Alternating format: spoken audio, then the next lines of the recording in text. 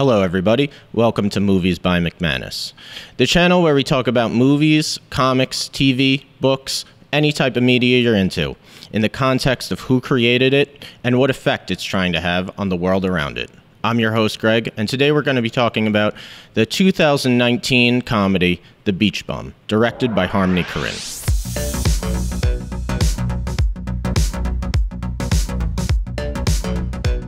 A quick summary. The Beach Bum follows our hero Moondog, a semi-famous poet who drinks and womanizes his way around Key West, Florida, living off his rich wife's money, who lives miles away in Miami. Moondog neglects his responsibilities as a husband and as a father. He only goes up to Miami for his daughter's wedding, and even that he does begrudgingly. When Moondog's wife is killed in a car accident, which is partially his fault, he's locked out of his bank accounts and his mansion in Miami. His daughter turns his back on him, and he's left with nothing. According to his wife's will, Moondog has to finish his book of poems, which he's been putting off for years, in order to get his piece of the inheritance. Instead, Moondog breaks into the mansion, gets arrested, and is sentenced to 1 year in rehab. Now, we think this is going to be a turning point for Moondog, but it isn't. He instead breaks out of rehab and goes on wild adventures around South Florida, meeting different characters along the way. At the end of the movie, Moondog's friends and family learn to just accept him for who he is. His book gets published, and he gets his piece of the inheritance, which he ends up just blowing up on a yacht in the middle of the sea. And that's how the movie ends. Now, what's this movie trying to tell us? What's the message? Well, let's look who created it. This is actually one of Harmony Korine's more mainstream movies. The majority of his movies are just collections of bizarre scenes, loosely connected, if at all, with little to no plot. His previous movie, Spring Breakers, is actually considered his weirdest movie because, unlike the rest of them, it actually has a storyline. I think that there's a clear connection between Harmony Korine's previous movies and Moondog's poetry, which is also bizarre, vulgar, and sometimes nonsensical. So, is Moondog supposed to be a stand-in for Harmony Korine? If so, we might get a better look at what the message of this movie is. Korine clearly views Moondog's lifestyle as being the correct one. At the end of the movie, Moondog doesn't change. It's his friends and family who instead change and accept him for who he is. The movie seems to be suggesting that we as an audience need to be more like Moondog. But how could that be the case? Moondog is lazy, he disrespects everyone around him, and with some of the characters like Zac Efron and Martin Lawrence's character, he actively ruins their lives. Well, let's think of Moondog as the perfect antidote of the society around him. Is it possible that in a world so focused on material wealth and success, that it's refreshing to see a character who'd rather just spend his day having fun than doing anything productive? When Moondog's daughter talks about him to her more straight-laced husband, she says the line, "He may be a jerk, but he's a great man. He's brilliant. You'll never be great or brilliant. You're dependable." Is the movie trying to say that structure and dependability is what's getting in the way of us fulfilling our full potential? There's a clear difference between locations, too. The movie takes place in two different areas, the Florida Keys and Miami. And there's a clear-cut difference between the lifestyles of Miami and the Florida Keys. Moondog refers to Miami as civilization, and he can't truly be himself or write his book until he goes back down to the Florida Keys. He says to his wife early in the movie, "You know my home is down here in the Keys, sweetie. I'm a bottom feeder.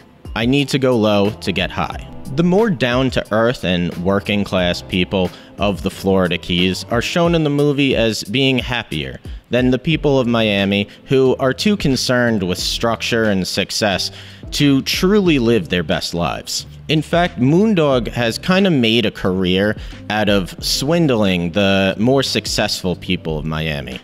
The people of Miami believe that he's a creative genius, while the people of Key West, they love him, but more for his crazy antics than his actual poetry. The joke is on the people of Miami, while the people of Key West seem to be in on it. So are the bottom feeders of Key West right, and the straight-laced people of Miami wrong?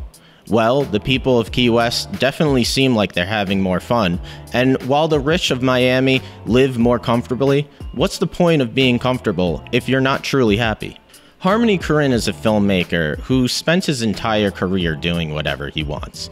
His movies are bizarre and sometimes nonsensical, but established filmmakers and pretentious critics still give him the benefit of the doubt.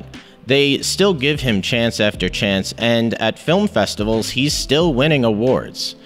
This isn't dissimilar to Moondog and his poetry. So are the burnouts onto something that we're not?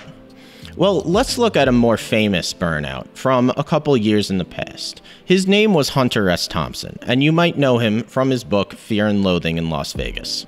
Now, like Moondog, the myth of who Hunter S. Thompson was seems to be more important than the actual person. At least in the 1971 film Where the Buffalo Roam and the 1998 film Fear and Loathing in Las Vegas, Hunter S. Thompson seems to have this reputation as this counterculture folk hero who would take money from different magazines and piss it away, promising articles that he would never deliver. He seemed to be more focused on living the hippie lifestyle than any legitimate journalism, and because of that, became a hero for many people. It's hard to ignore the similarities between Moondog in this movie and the myth of Hunter S. Thompson, both of which spent their entire careers tricking people into believing that they were geniuses. In Fear and Loathing in Las Vegas, Thompson clearly has disdain for the uptight and straight-laced people of the world, not unlike Moondog's disdain for the people of Miami. So, does Moondog, and by extension Harmony Korine, view themselves as modern-day Hunter S. Thompsons? Well, maybe not. It's important to note that Hunter S. Thompson's life ended tragically, so while the Moondog lifestyle may be attractive and seem like fun, it's not exactly a sustainable one. The movie almost recognizes this. There's a very dreamlike aura surrounding this entire movie. All the scenes are shot at sunset, and even the scenes that are at night have a very neon glow to them. Scenes are shot in montage, and conversations between the same characters will take place over different locations. It's almost invoking the aesthetic of a dream, or a fantasy. So does Harmony Korine realize that this is just the way we want life to be, and not the way it actually is? Well, let's hope so. So, what do you think about The Beach Bum? And what do you think about Harmony Korine as a filmmaker? Let us know your opinion in the comments. And if you like this video, subscribe to our channel or check out our podcast. Also, follow us on social media at Movies by McManus. I'm your host, Greg. Have a good night.